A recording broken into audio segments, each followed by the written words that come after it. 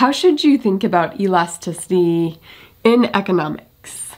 And there's going to be a classic definition here, which is percent change in the dependent variable divided by the percent change in the independent variable. And I actually think it is easiest to learn this concept when you start with non-economics-y versions of these variables. So here I've got independent variable is timeouts that a parent gives their child, and dependent variable is bad words that the child says, because of course they're hoping that the timeouts will reduce the number of bad words the child says. Difficulty of a course, how does that affect study time? Like if the professor increases the difficulty of the course, how much more do people study in response to that? So there's independent-dependent variable pairing. And then if a campus, a college campus, increases alcohol education programs, or like required training on alcohol poisoning or whatever, how much does that reduce binge drinking on campus, if at all? So those are some non-economics-y sort of examples of this. And elasticity is going to have two parts to it, where one of these is going to be direction of the variables, and that's just, is there a positive or a negative relationship between the variables, which will show up in terms of a positive slope or a negative slope on a graph. And then the second piece to elasticity is the magnitude, like how responsive is the dependent variable when you change the independent variable. And so we might think, okay, with this one, timeouts, when you increase the number of timeouts that you give your child, you're hoping that will decrease the bad words they say. So you're hoping that it is a negative relationship between these two things if you're a parent. Now, how well does that work? Like, does the first two timeouts stop the child from ever using bad words? Like, is it fairly responsive? Yes, kids stop using bad words. Or is this a fairly ineffective independent variable? Like, you do a ton of timeouts and the child still pretty much does roughly the same amount of bad words, in which case it's not very responsive. And of course, an inelastic whatever, like it's not just demand, inelastic elasticity is a small elasticity. It's a situation where your dependent variable is not responding very much to the independent variable. And an elastic elasticity is the opposite. It's a very responsive dependent variable. In this case, the independent variable is very effective at changing that dependent variable. And of course, you can think of elasticity even in terms of an elastic band where highly elastic means it's very responsive to you pulling it in one direction, whereas inelastic means it does not respond very much, and no matter how hard you pull, it's not responding. So let's go through this list of independent variables, that's the cause, and dependent variables, that's the thing responding to the independent variable. And let's just sort of, off the top of our head, estimate what's the direction and magnitude. And we already went over the bad words and the timeouts, where increase your timeouts, you're hoping it decreases bad words. Now, if the child is really cantankerous, or if they're spiteful, you may put them in a timeout and they may say a bunch of bad words in response to that, in which case you've got a positive elasticity. These things move in the same direction, which would be bad in this case.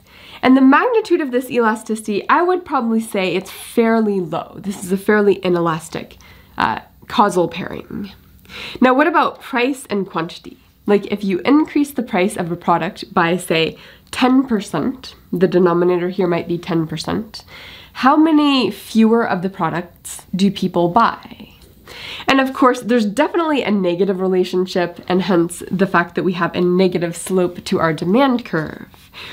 But we don't know if that negative relationship is highly responsive, like you increase the price 10% and people buy 50% fewer, or if it's just a little bit responsive and not very responsive, in which case it's inelastic. So this one, it depends on what exactly the product is, it depends on the starting price and whatnot. What about difficulty of course and study time? If you increase the difficulty of your course by, say, 10%, will students study 10% more? Like, will they study a lot more in response to that? So these are definitely a positive relationship here between difficulty of course and time students spend studying. And I would say it's actually a fairly large magnitude, that when I make my course more difficult, students do respond by studying a lot more. This is a highly responsive elasticity, in my opinion. Now, how does income impact quantity that somebody buys? Like, as your income rises, do you buy a whole lot more hamburgers? Well, obviously this one is going to depend on the product. Definitely there's going to be a positive relationship for most products for normal goods. But for inferior goods, which are goods you buy when you're low income but you stop buying later, such as ramen noodles and peanut butter and whatnot. So for inferior goods, there's a negative relationship between income and quantity purchased. For normal goods, there's a positive relationship between those. And of course, the magnitude depends on what good you're talking about. And that's this one, which is associated with the income elasticity of demand. Now, income elasticity of demand is going to capture how much this demand curve shifts in or out due to income. It does not capture the shape of the curve. The shape of a demand curve is only captured by classic old elasticity of demand. Now, what about the elasticity of binge drinking with respect to alcohol education training on campus? Like, if the campus requires 10% more hours of you clicking through these screens where you learn all the bad things that happen when you drink too much, how much does that decrease binge drinking on campus?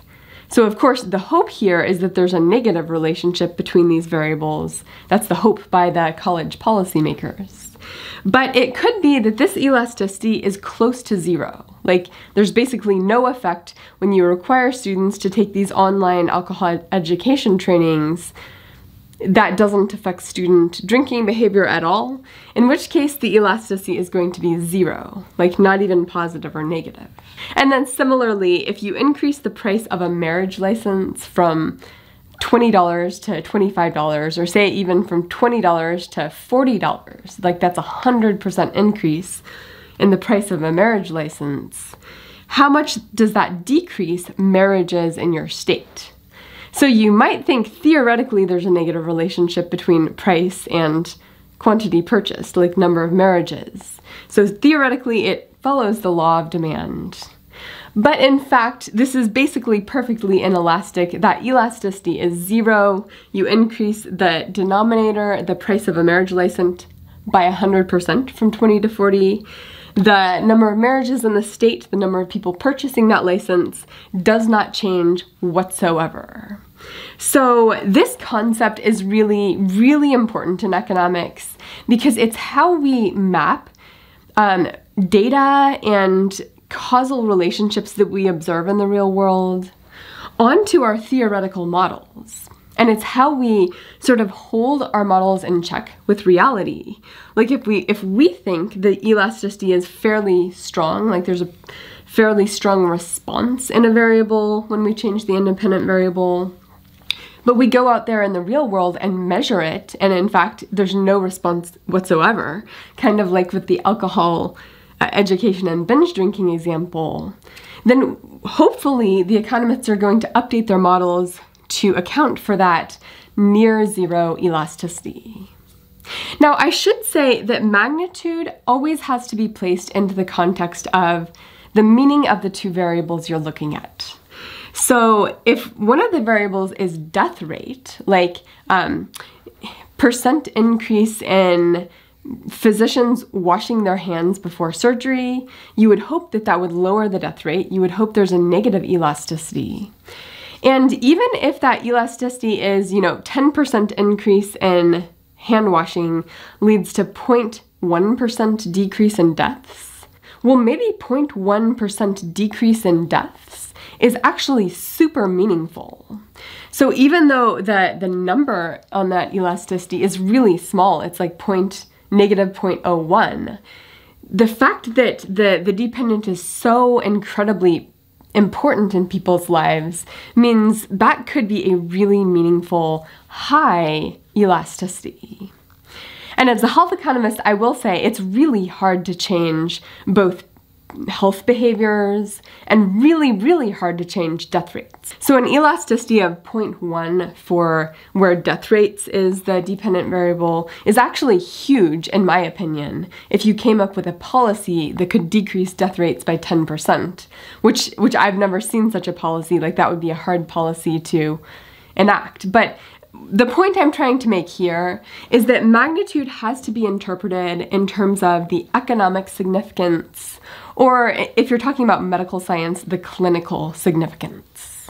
Now, the last thing I'd like to say here is that you can have multiple links to a causal chain.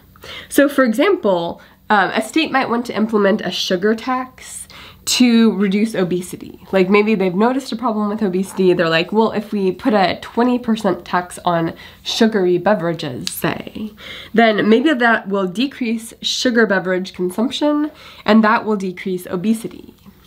In which case, you actually have two elasticities that are relevant. Like, one is where sugar tax is the independent variable and sugar consumption is the dependent variable. And the other is sugar consumption as the independent variable and obesity as the dependent variable. And of course, how you get the ultimate elasticity, which is the elasticity of obesity with respect to the sugar tax, you get that by multiplying those elasticities together. So if you have one or the other of these elasticities that is 0, the final elasticity will essentially be 0. So what might the elasticity of sugar consumption with respect to sugar tax be? Well, if you increase the sugar tax, maybe you'll decrease sugar consumption by a small amount. But decreasing sugar consumption by that amount, what is the effect on obesity? When there are so many other factors going into obesity, that could be really small in the long run. Like, both of these, the elasticities, honestly, is probably pretty small in magnitude. Whereas this elasticity is negative, sugar elasticity and obesity, that's also a negative elasticity, and you're going to multiply those together to get the ultimate elasticity across the causal chain.